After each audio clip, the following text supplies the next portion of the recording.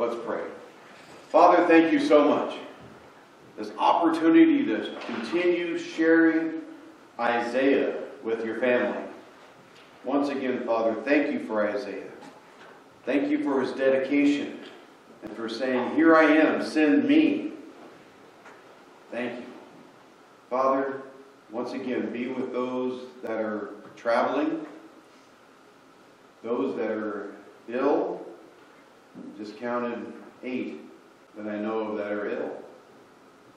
Some nursing a baby. Some traveling.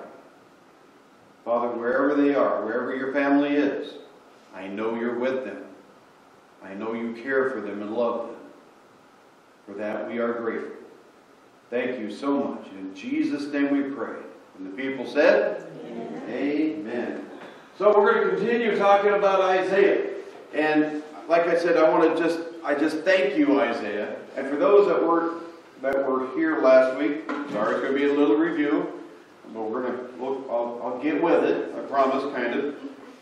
But the name Isaiah, just in the very name of Isaiah, is Yahweh is salvation, or the Lord saves. That's what his name means.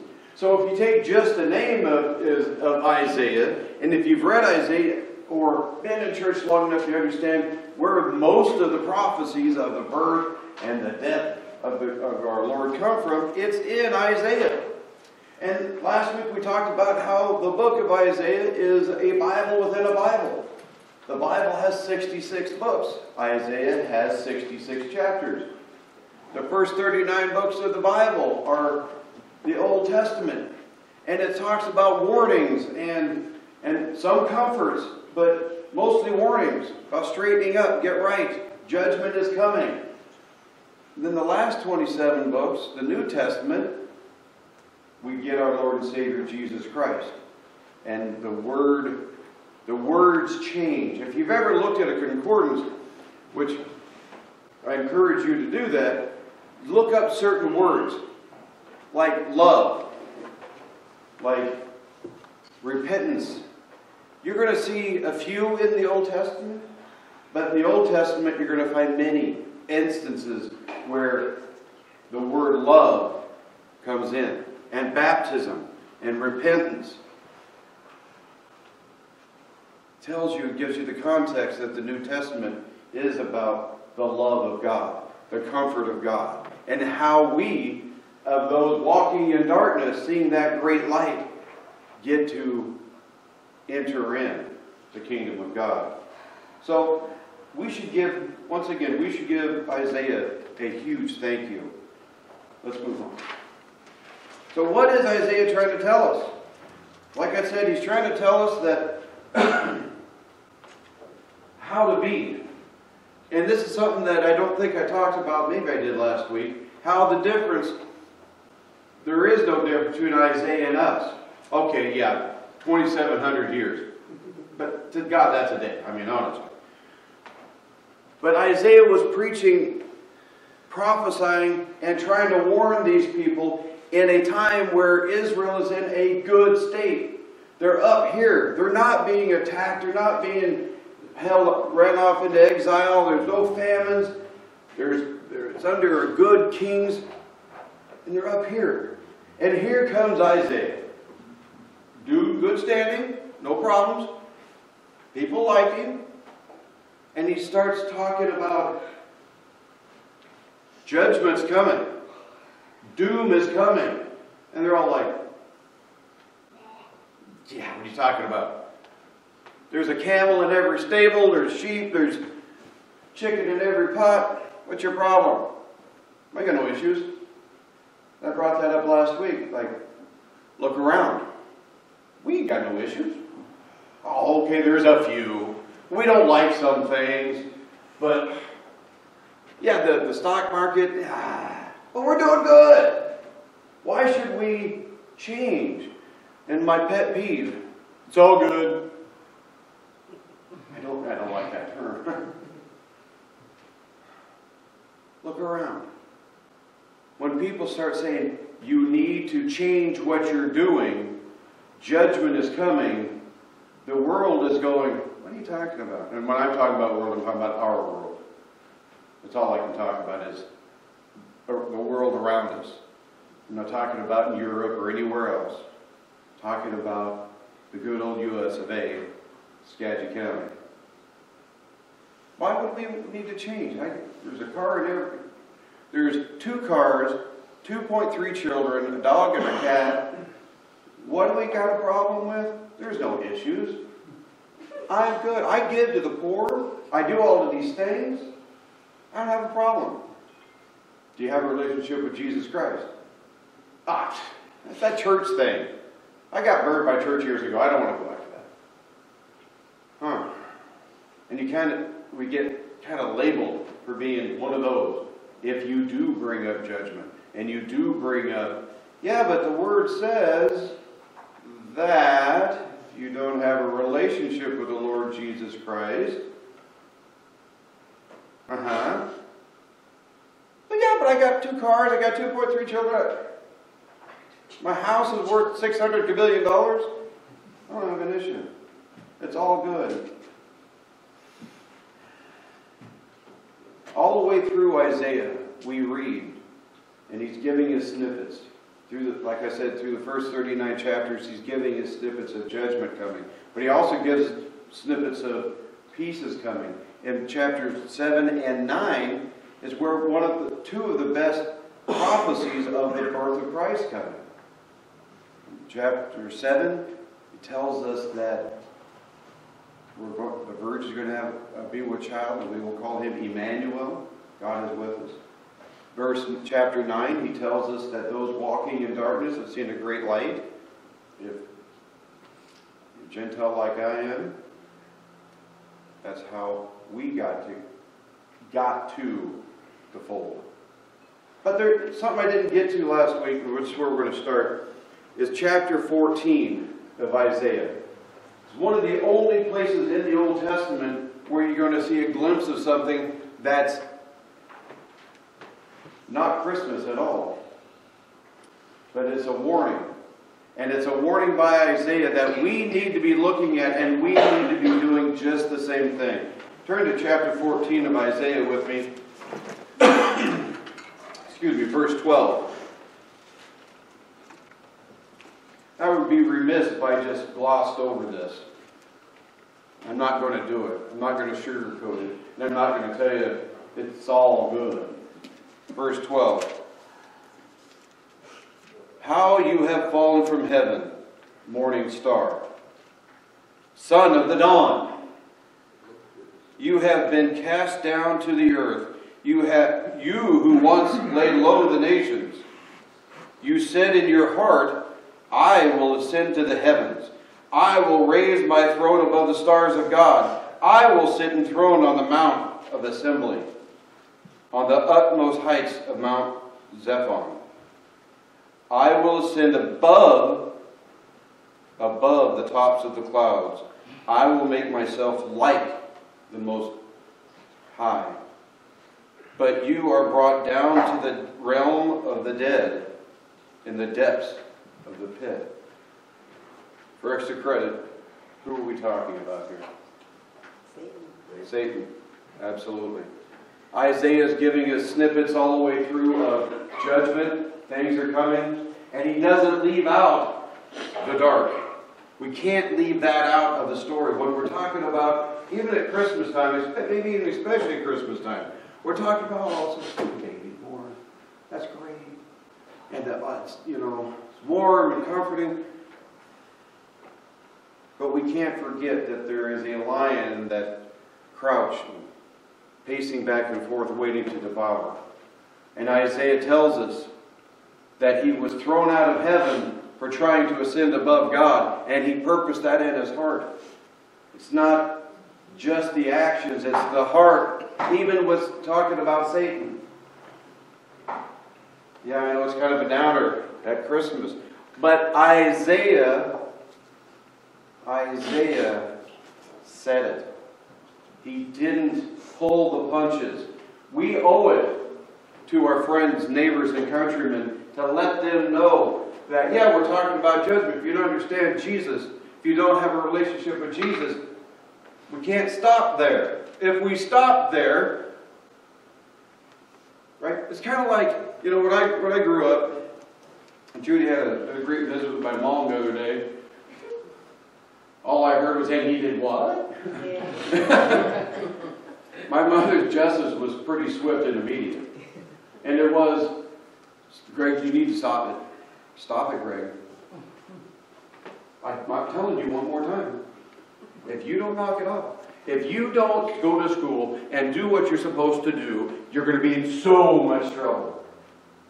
Well, that's what we're kind of doing with people when we're just telling them, you go to church? No. Oh, okay.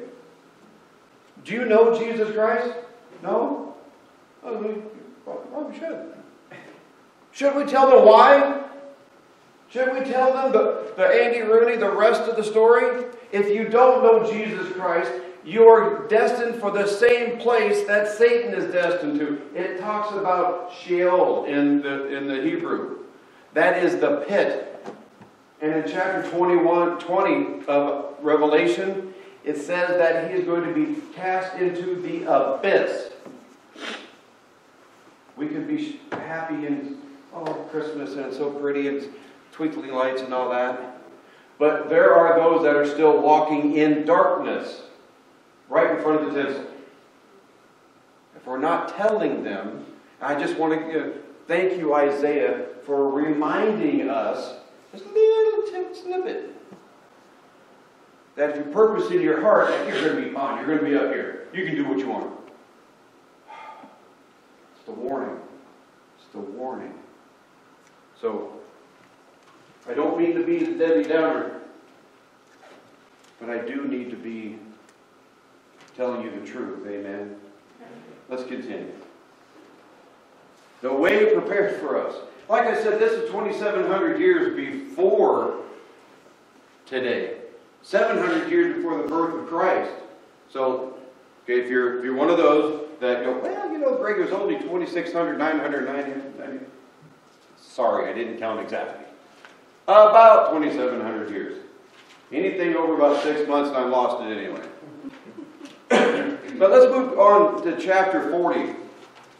This is where the real break in the action takes place. This is where God starts bringing out the comfort. From the warnings to the comfort. Chapter 40, starting in verse 3. A voice of one calling in the wilderness, prepare the way for the Lord. Make straight in the desert a highway for our God. Every valley shall be raised up, every mountain and hill made low. The rough ground shall become level. The rugged places plain, and the glory of the Lord will be revealed. And all people will see together, for the mouth of the Lord has spoken. Yeah, if you've read the New Testament, you can see the similarity. Talking about John the Baptist. This is the first that walked the earth and went, somebody's coming. Somebody that I can't even tie his shoes. Somebody's coming. Isaiah gave us that message.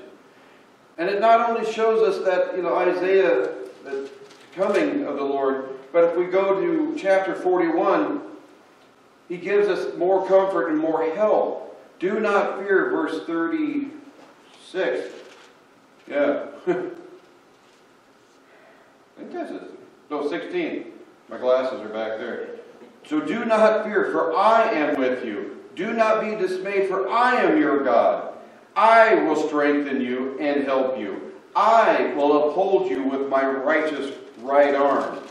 God wanting to comfort you and I. Chapter 42, he's going to, in chapter 40, he's going to comfort us.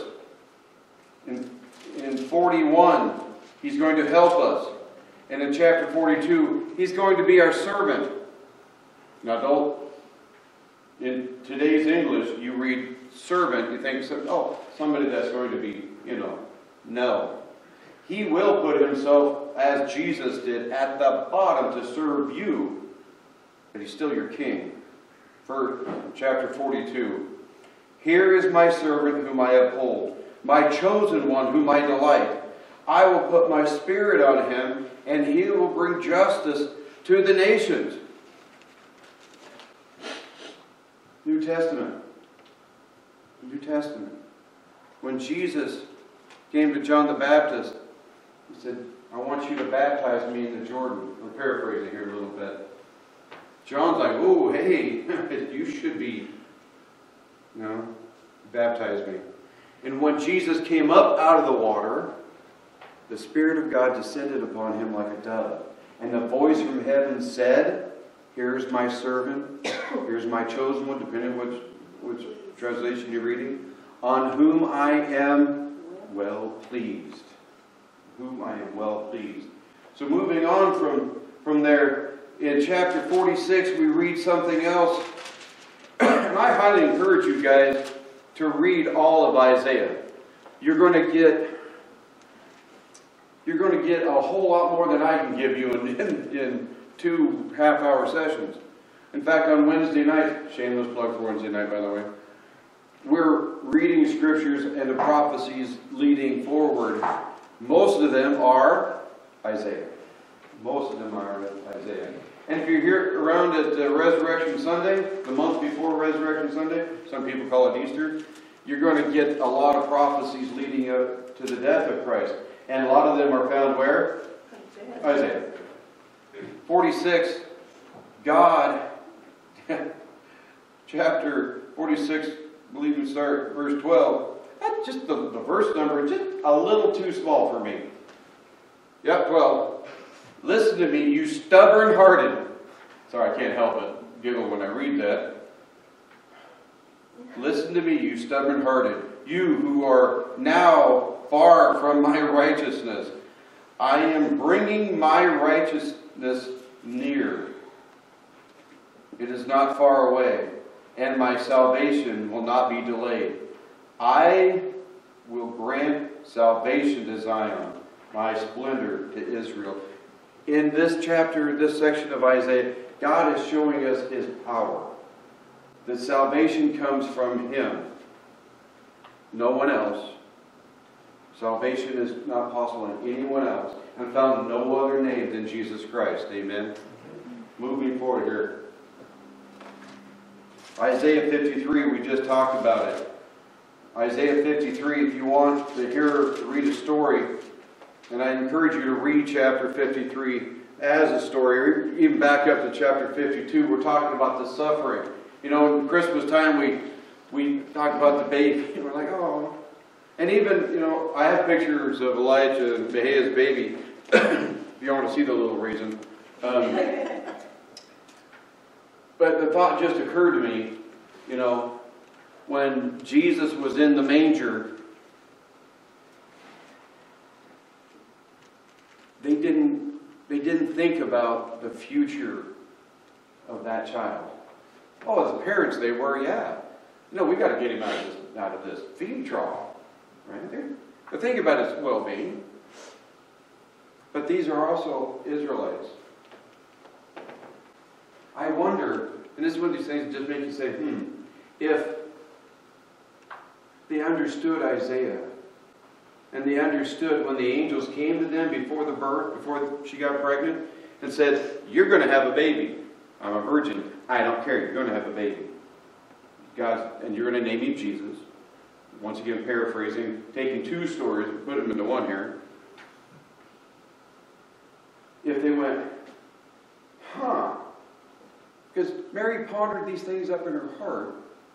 If they went back to Isaiah and read about that and went, could that be him? And if so, when Mary got to chapter 53 of Isaiah, what happened to her heart? The little babies, I'm going to talk just to the moms here. Because the dads would be like, yeah, he's going to have to go through a hard time here. He's going to have some bumps to be a man. The Bill's character. Yeah. Might have said that to her in the past. But I want to talk about the moms. Those that God made the heart, the nurturer. If you'd have told my mom when I was born, somebody's going to nail him to a tree. she'd have fought you right then.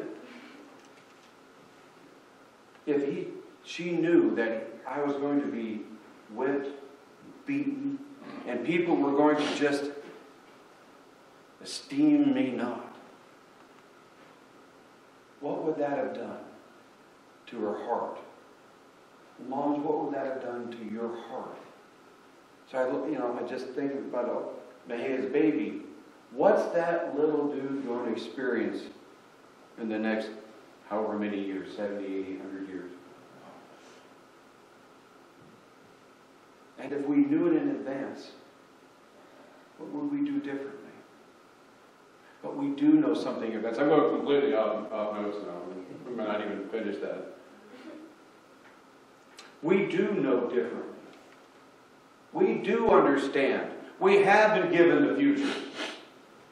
And I pray as not only his pastor and his friend, I told Elijah the other day, I said, well, his church uncle wants, But my wish, my hope, my prayer for that little dude is that he's going to come into understanding of Christ Jesus.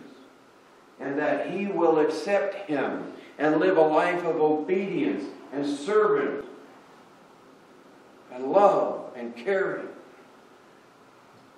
Because I already know his future. It's already been told to me. Some of it I just read in Isaiah. The obedience piece of it. If he's going to be obedient, he's going to see a new heaven and a new earth. But if he's not, we just read about Satan being thrown into the abyss. It's hard to look upon that little baby and think that could happen as an adult. And yes, I believe that as a little baby, God's got me. Jesus said, let the little ones come to me, they belong to me. And at that moment when they figure out what's wrong about spilling your finger in the cookie jar, everything's changed. But that's up to God. I don't judge.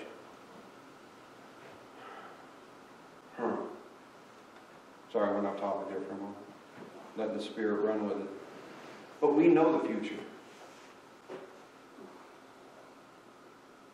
We don't know what's going to happen. Like the detail that Mary gets with Isaiah, reading Isaiah. But we do know that that little boy is going to have struggles, skinned knees. Yeah, he's probably going to get beat up at some point. I did. Well, we used to do that on the playground. It's kind of a pecking order thing. You get arrested for that now. Yeah. I digress. I encourage you at the Christmas story to read Isaiah 53. To get the entire perspective of what that baby, what that man is going to endure. I wrote this and I just have to say thank you, Lord, that you led me on a tirade and now you've led me back to something I wrote. The future plan of the Lord, the invitation to us all and for us all, that blessed promise. We turn with me to chapter 54. The future glory. The future glory. 55, I'm sorry. Go to chapter 55. God puts things in perspective a little bit and says, in verse 8, for my thoughts are not your thoughts, neither are your ways my ways. As the heavens are higher than the earth, so are my ways higher than your ways. Greg, how does that tie into what you're trying to say? Lean not into your own understanding. That's what that means. We can't comprehend all of God's ways, but we can read the amount of His ways that He wants us to know. And when we're talking about the future, that our future is laid out for us, how do we find it? It's right here. It's right here. Well, great, what's going to happen next week? I'm not a prophet. I'm a pastor. And I'm going to tell you, it's going to sun, it's going to rain, it's going to be wind. You're going to hunger and you're going to be full. And through this entire thing, Satan's going to be attacking you. But God's going to love you through it if you let him. He's giving you a pathway to salvation. Are you going to follow it? Are you going to follow it?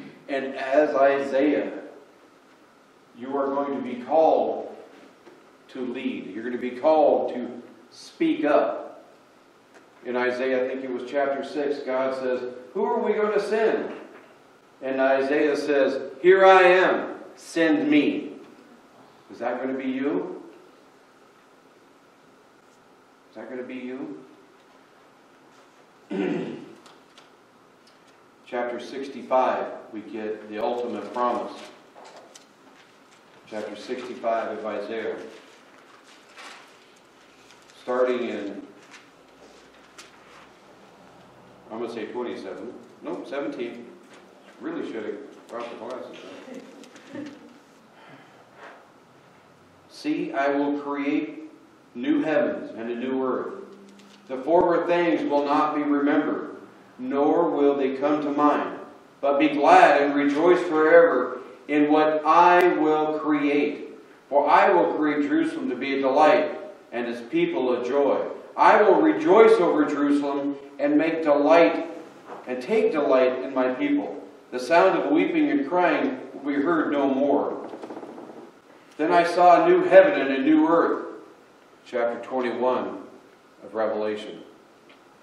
The rest of the story. For I saw a new heaven and a new earth, for the first heaven and the first earth had passed away, and there was no more any sea. I saw the holy city, the new Jerusalem, coming down out of heaven from God, prepared as a bride beautifully dressed for her husband. And I heard a loud voice from the throne saying, look, God's dwelling place is now among the people, and he will dwell with them. Come on up, music team. They will be his people, and God himself will be with them and be their God. He will wipe every tear from their eyes.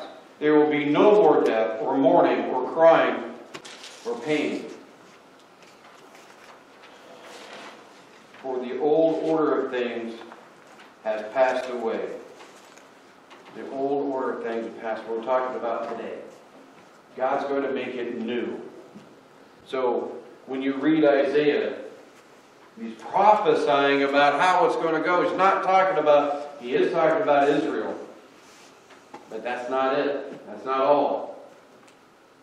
He's talking about us. He's talking about us today. He's talking about the future of the world. From ancient to present to future. All in the book of Isaiah. So I encourage you to read Isaiah. And don't stop there. Then go to Jeremiah. Folks, you have a choice. You have a choice. There's only two. Only two. So over the next few weeks, I get a break. Brody's preaching next week. Brad's preaching on Christmas Day. And they both have communion. I'll be giving the message on Christmas Eve. I just got to say, that's just God. He knows. Greg, why don't you back up? I got these other dudes. Great. Thank you. Trust in God. Trust him. He's got you. Amen? Let's pray. Father, thank you so much. I want to thank you first for Isaiah. All the men and women in your Bible that have been examples, have been heralds, been martyrs, and all of them, Father, your servants. I know, Father, that it's been said that the New Testament is still truly going. Until Revelation comes to fruition, we're still in the New Testament. I pray, Father, that we are worthy of those that have gone on before us. I pray, Father, that we are worthy of your Son, Jesus Christ. Let us have the strength, the comfort to speak his name freely and unashamed. Thank you so much. It's in Jesus' powerful, precious, glorious name we pray. Amen. Amen. Sing.